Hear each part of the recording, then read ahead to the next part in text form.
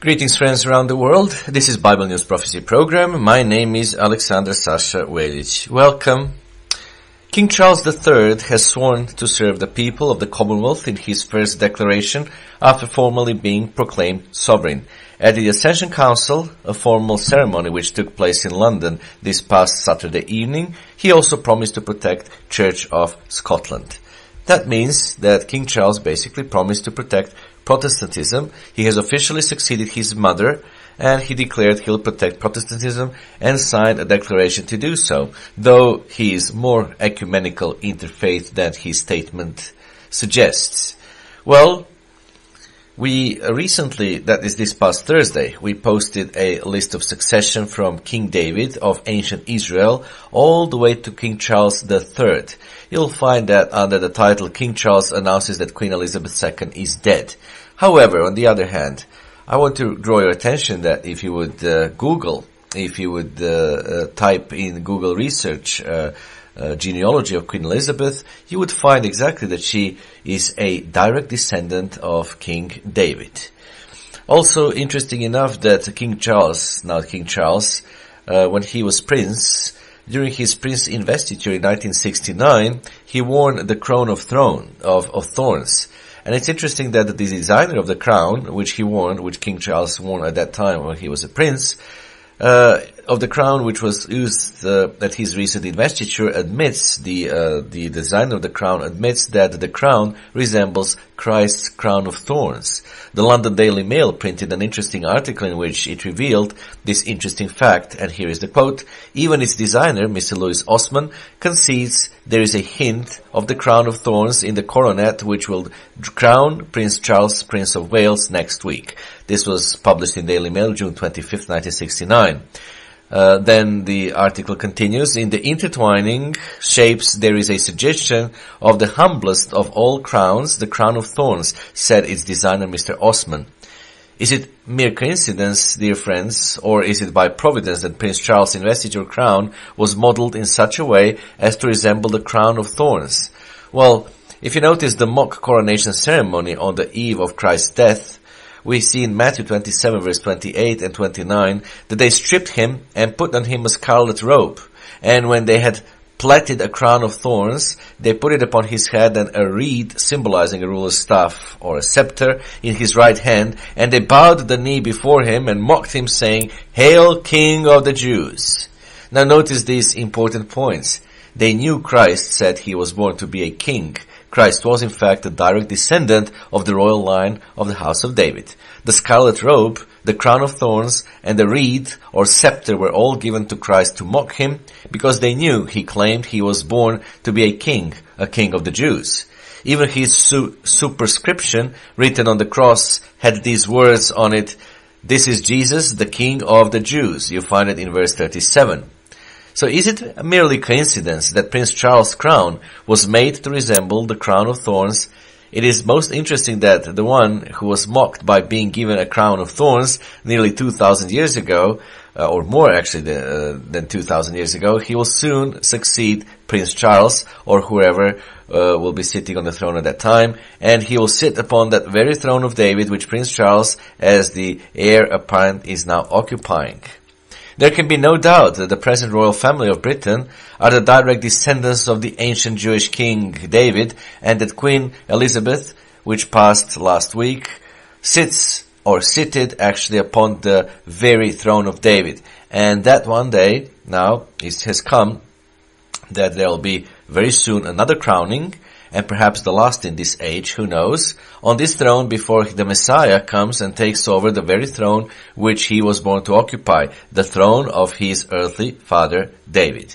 Jesus Christ, dear friends, will return to this earth in supernatural power and glory to sit upon the throne of David and to rule all nations from Jerusalem, which is written in Matthew, the Gospel of Matthew, chapter 25, verse 31 and 32. Now, while the description of the coronation crown can be debated, King Charles, if he survives into the Great Tribulation, he looks to personally have a prophetic role, which is described in the book of Hosea, chapter 7, verse 11 and 12.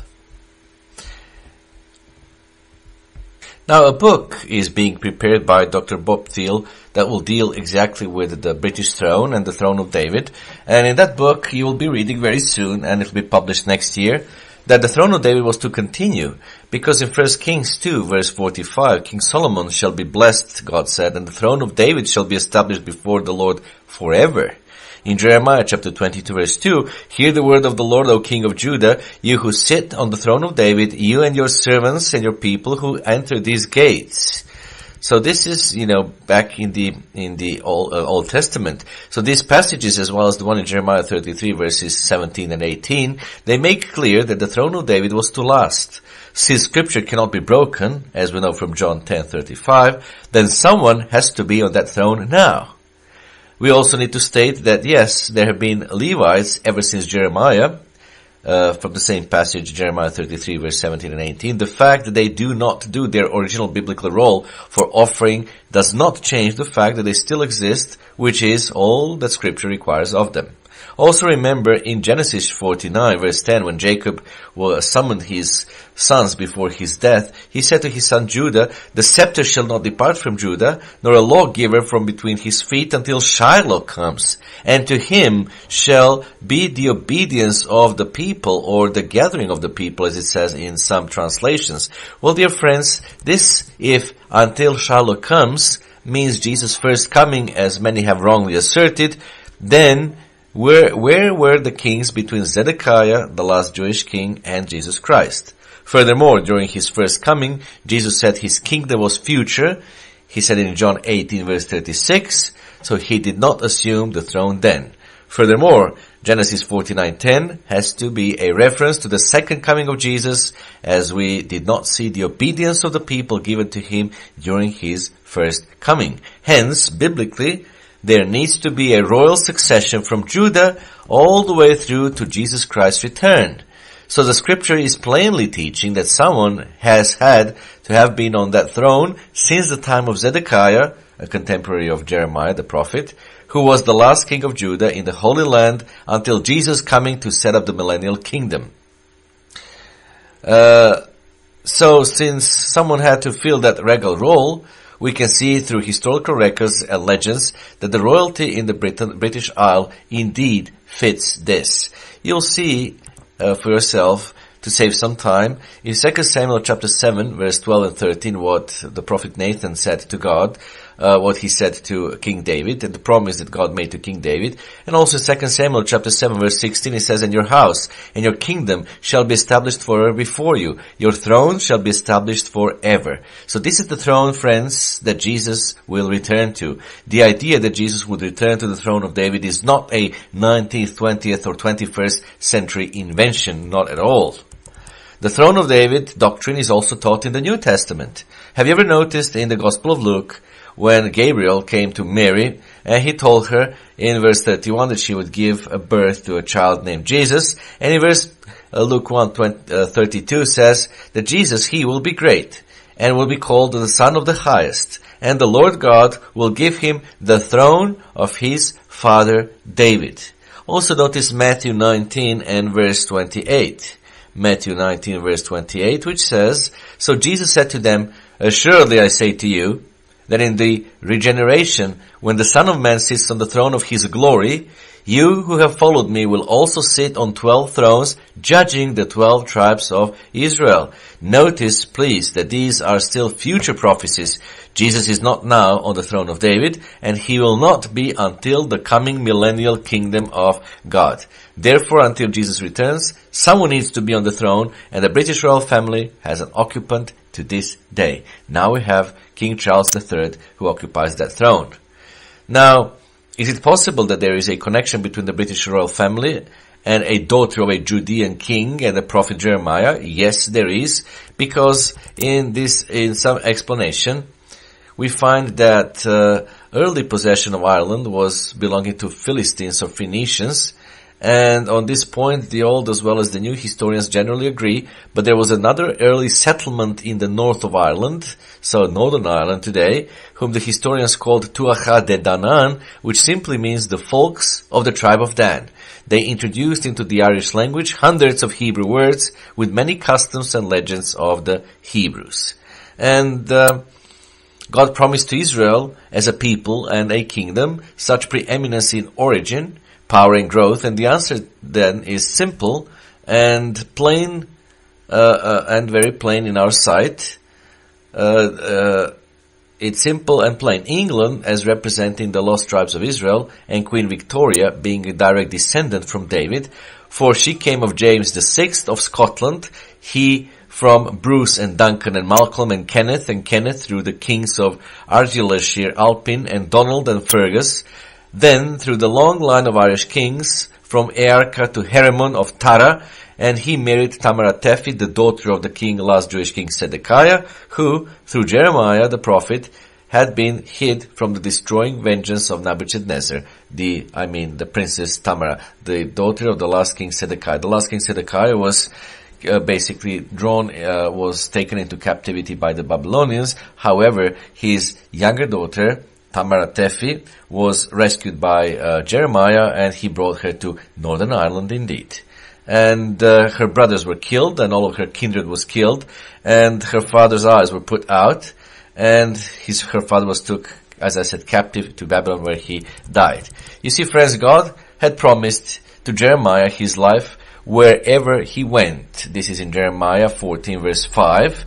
And I'm just giving you a brief summary of all of that. Now, various other more detailed information you can find on internet. We don't have time to cover all that. But the problem is that the thing is that the north of Ireland had been settled with the tribe of Dan, and they at once understood who their visitor was when Jeremiah arrived to that Ireland. They called him Olam Fodla, meaning a divine man or teacher. The princess was called Tefi, the beautiful one from the east.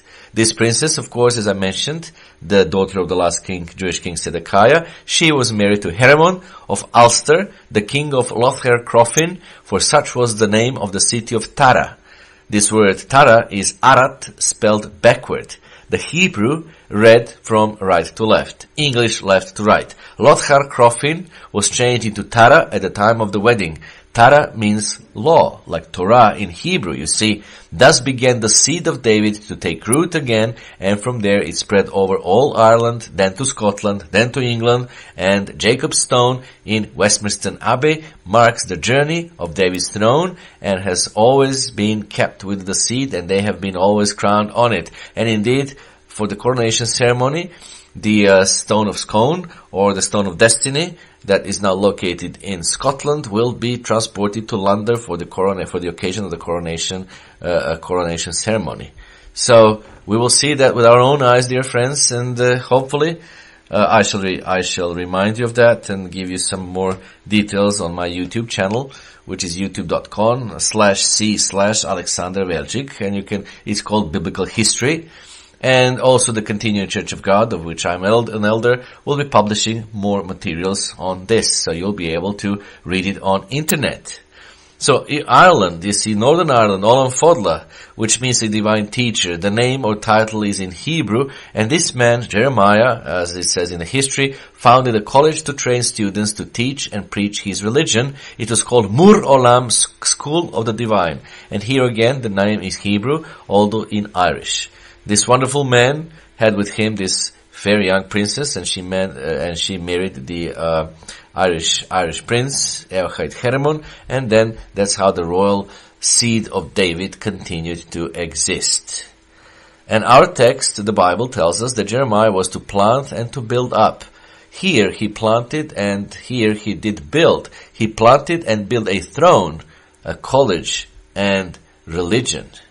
That's something that we should all know and be aware of. Dear friends, there's some more information about how then Irish history took turn after the arrival of Olam Fodla, of the prophet Jeremiah, and in some series of my lectures on my channel, YouTube channel, Biblical History, and also on our website and on our BibleNewsProphecy.net, you shall find some more world analysis and more amazing and interesting Bible prophecies and how they have been and are being fulfilled in our day and age. My name is Aleksandar Veljic. This was Bible News Prophecy. Until next time, goodbye, friends.